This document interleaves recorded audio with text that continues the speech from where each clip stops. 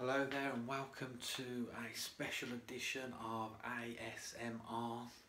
Now, I'm not going to make any noises or I'm not going to speak any differently than I normally would. I have different tones depending on emotions, but I'm going to go into the psychology of what's taking place with this latest phenomenon. And what you have to understand is the human mind has to have a hobby, it has to have, I suppose you could say, stimulation. And it looks for latest fads and trends and does things that it enjoys. Now, it also has a tendency to follow big mass crowds, so it wants to join the big majority group. If lots of people are playing in one swimming pool compared to an empty swimming pool, your natural instinct is to join the group because you'll feel safe. This is a psychological process that goes back through the DNA of our natural instincts to survive. So what is this latest fad? What is the purpose of it? Now, we're living in a year 2021 which is very volatile. We've not only just been hit with the COVID, the breakdown of the economic structure and the sort of distractions that economic structure brings to life, we are also been hit with a very volatile Black Lives Matter movement triggered by the death of George Floyd. And this brings a state of fear and chaos to anybody who is open, like which you would quite naturally be, to the natural survival of your own evolutionary race, i.e. humans.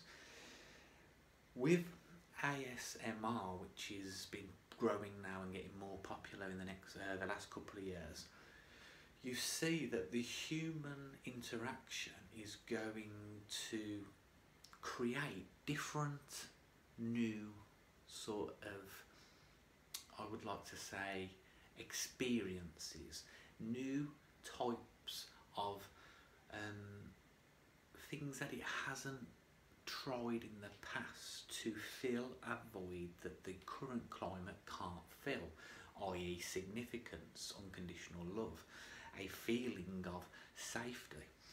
Now, what we are seeing with ASMR, it's becoming very fine-tuned in the way of it's your hearing sense, your listening sense being stimulated by sounds and whispers and noises and different sort of textures and sort of different moulds of properties coming together to be recorded, a very high quality sound, and you are sitting there. I'm presumingly that you are, you have a desire to listen to this because it does something for you. Now, when we go into the desires of this sort of neurological part of the brain, you see that desires can be either a sexual desire for this sound, or it can be a peaceful sort of,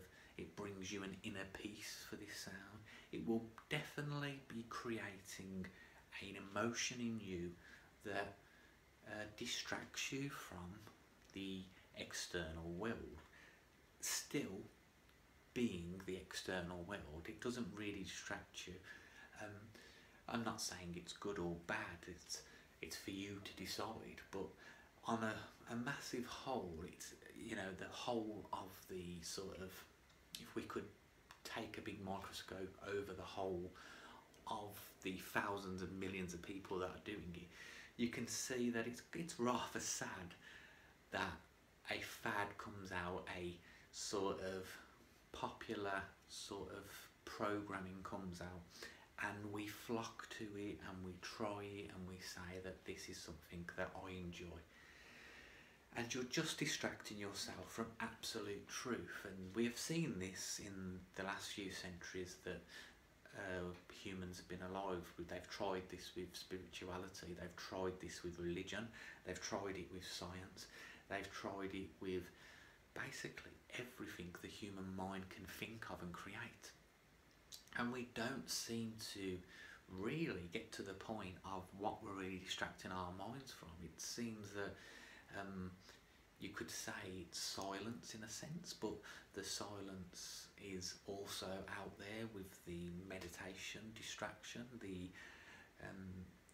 Your mind seems hell-bent on always doing something to stay functioning as a mind should function, because I would only believe, and this is my fear that I spoke about in other videos, that the only other option that the mind has, if you take away what I see as madness and distractions in the world, like listening to sounds or listening to someone who all of a sudden will just whisper, and this will be something that you can just connect with, and this takes you away from, what does it take you away from? Fear, madness. It takes you away from insanity.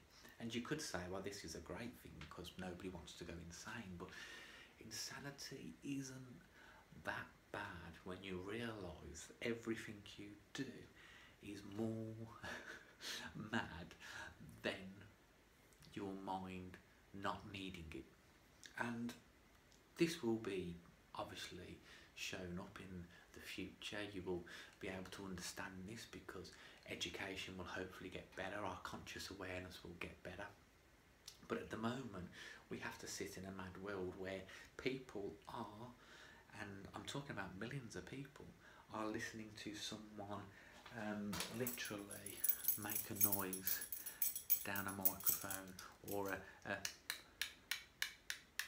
strange tapping. And you can see that what this is actually doing, it's almost like a hypnotic sort of stimulation. It's like your mind is focused, and when a mind is focused, it has taken attention away from something else. And with this current state of life, the worst sort of era that you could ever be born to, to wish that you could be born into, this humanity period, is the most chaotic, the most distracted in a sense, with the gadgets that we have and the way that we can create this sort of nonsense, and we can sell it to the world, and you go out there and buy it. And it's a hypnotic state that just numbs your mind, and it's no different to spirituality or religion of the past centuries, and it's no different to heroin or alcohol. You are becoming addicted to a distraction. That distraction, if it does you good, you could say that's enough. It does you good, it saves you from some sort of pain. I would argue that any distraction stops you from getting to the full, deepest root of pain, and that full, deepest root of pain is actually where you're going to heal, where you're going to grow, where your egoic mind and your spiritual mind can both finally die and get dissolved, and you can finally give back to other people, give back to nature, and put nature on a higher pedestal than your own life for once, which I think is the way to go forward for humanity, because I only see destructive distractions in humanity at the moment, and this ASMR is certainly one of them. It will stay around for a while, and I'm kind of glad that we're going towards senses, because if we can break through senses and we can find the secret senses that we don't really understand and that we don't know, this sort of greater consciousness that's just spoken about in a sort of hippie way, where it's just love and it's God and it's Christ, and I feel great, and I am going to project love and ignore any negative stuff, because if I ignore it, it's not really happening and it's not really part of me. And I think if we can get through that bullshit of the last 21st century, or every century we've ever had before this one, then I think the future could have 1% glimmer of brightness in this whole toxic world that's about now. ASMR, very strange out of the blue sort of just noise. And it's again another form of madness, and I hope I explained it without sounding too mad.